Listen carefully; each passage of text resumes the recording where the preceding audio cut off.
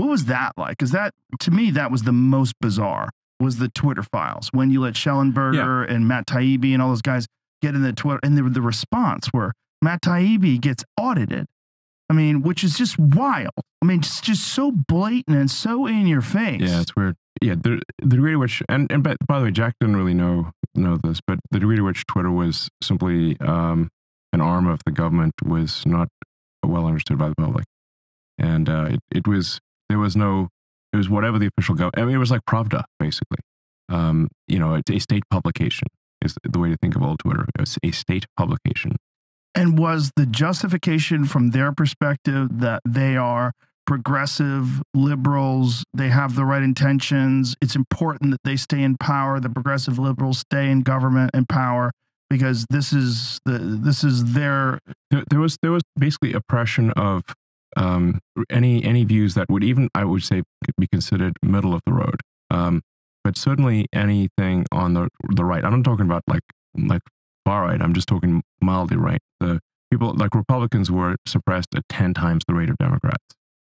Now that's because old Twitter was fundamentally controlled by the far left. It was like completely controlled by the far left. Psychological analysis. Maidiwai, in the realm of social media, typified by Twitter, there is a growing concern about the power of influence and manipulation. These concerns impact our trust in shared information, the transparency of these platforms, and the influence of government control. When Elon Musk highlighted a mysterious connection between Twitter and government entities, it raised apprehensions across the digital landscape.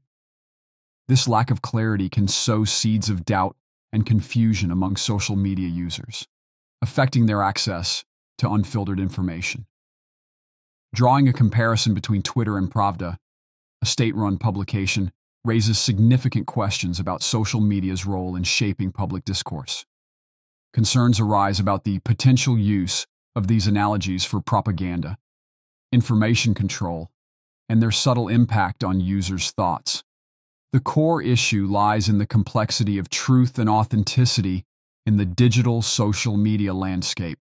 This complexity deepens when specific voices are silenced on these platforms, especially when it appears to target a particular political faction, as pointed out by Elon Musk.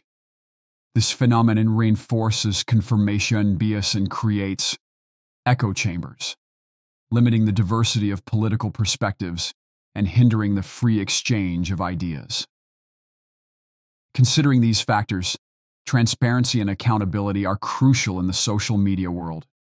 The prevailing concern revolves around the potential consequences of the lack of transparency in managing platforms like the original Twitter and how it affects trust and authenticity.